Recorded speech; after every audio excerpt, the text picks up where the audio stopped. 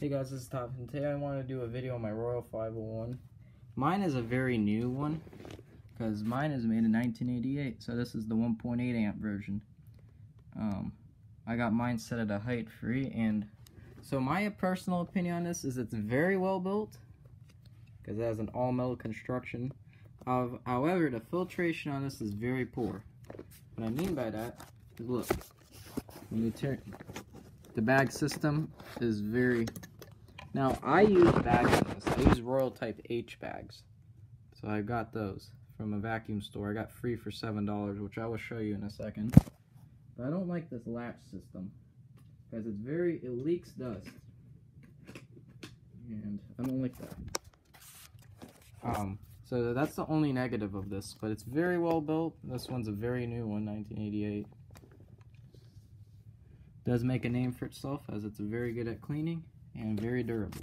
Now I'll show you the bags.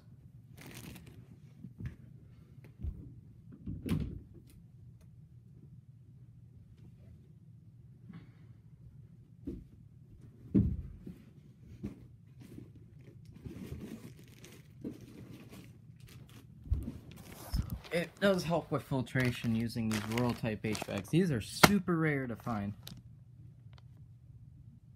And I was lucky to find these at Capital Vacuum. $6.99. I've seen them on Amazon for $10 for free. So this was a good price.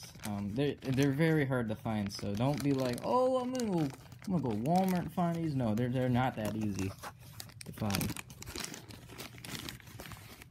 And they look like this. They fit all Royal metal hand vacs. So definitely is good to have these. I don't like using mine as a shakeout bag. It really is not a good idea.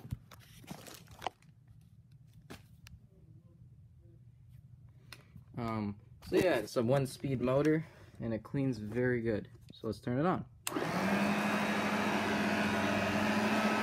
By the way, it is very quiet because it's a very small motor.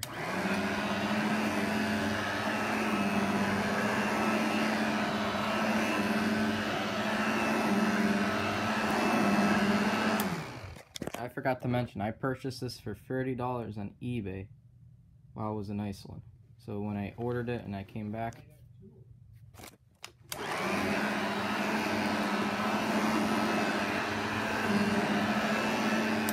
very nice cord, and it's a blue themed.